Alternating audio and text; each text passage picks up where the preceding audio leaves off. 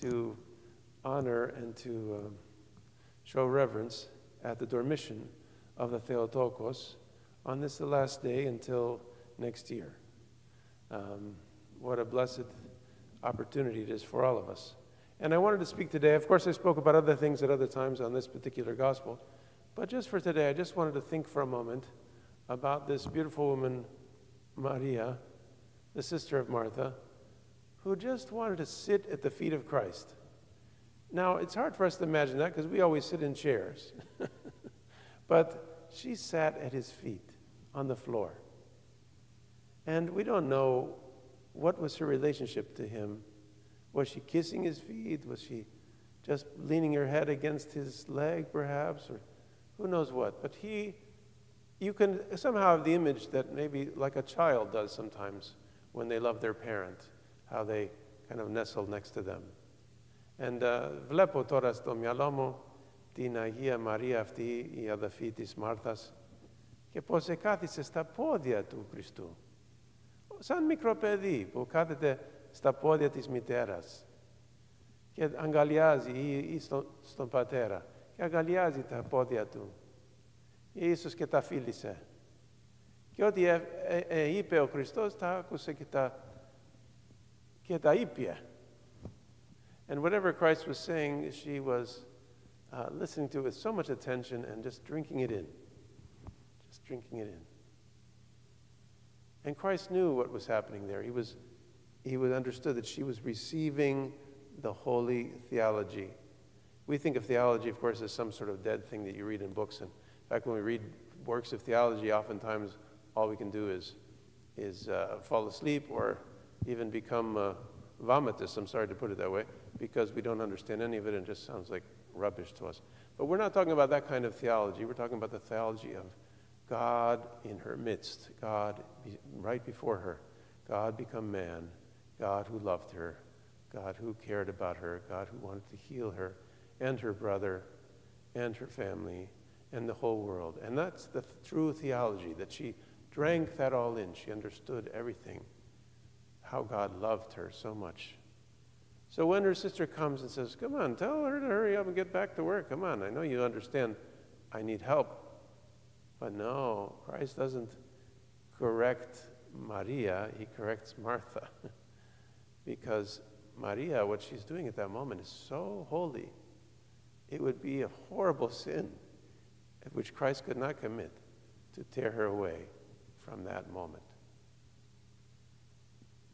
Λέω ότι αυτό που έκανε η Μαρία, που ήταν τόσο αγαπημένη προς τον Χριστό και πώς λάτρευε τα λόγια του και τα δίψασε και τα ήπια για να πάνε στην καρδιά της να χαρεί και να καταλάβει τη θεολογία της πίστεώς μας. Όχι η θεολογία που διαβάζουμε καμιά φορά στα βιβλία και δεν αντέχουμε ούτε να καταπιούμε τα βιβλία αυτά, γιατί δεν στέκονται. Μερικά γράφουν ωραία, μην νομίζεις ότι είμαι εναντίον τη θεολογία τη σχολαστική, τελείως. Αλλά πρέπει να βρεις άνθρωπο που πιστεύει αυτό που γράφει, που το ζει. Και έτσι καταλαβαίνεις μια θεολογία. Και αυτή η ήπια τη θεολογία του Χριστού, πως εγνώρισε ότι ήταν Θεός μπροστά της. Θεός που έγινε άνθρωπος. Και για ποιο λόγο να εκφράσει την αγάπη του Θεού προς άνθρωπος σαν και αυτή. Και αυτή που ήταν κοντά στα πόδια του, τα ήπια, τα κατάπια, τα κατάλαβε. Ψυχικά, σωματικά, πνευματικά, αισθητικά, ό,τι να καταλαβαίνεις τα ήπια, τα κατάλαβε.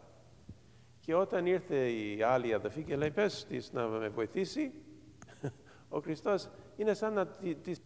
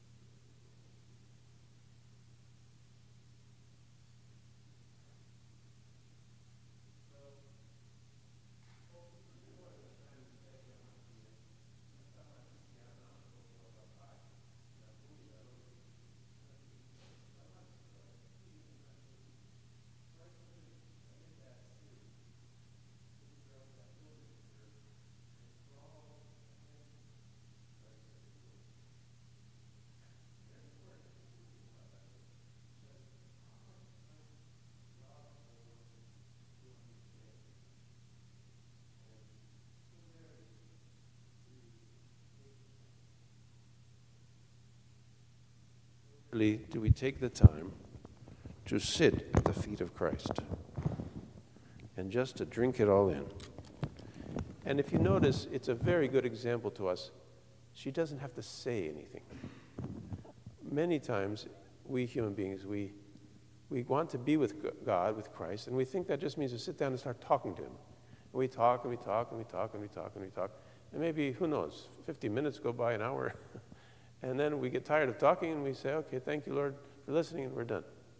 But that's not Maria's expression of faith. Her faith is just to sit and listen and listen and listen and listen and listen for an hour, 2 hours, however long Christ wanted to speak, just to listen to him. Can you imagine how much we miss in our spiritual life when we don't take time to listen to God? We just talk as if we know something. What are we going to tell God that he doesn't already know? What was the point of that talking? We say, well, we got it out of my system. I got it. I expressed it. Okay, there's some value in that. I'm not going to say there's no value. But how much more value to just be with Christ and sense his presence and know that he's with you and feel his love for you. And so you say, well, how do I do that, Father Paul? How can I come to know Christ that way? Well, it's hard for us. I'm not going to lie to you as if it's easy. It's not easy because we are so distracted by so many things, and we almost disbelieve at times that there even was a Christ because we've never seen him, and we only know him in icons and stories, and it seems so far away to us. But I think that's one of the reasons why we hear that gospel today. Okay, I'm just giving you one reason.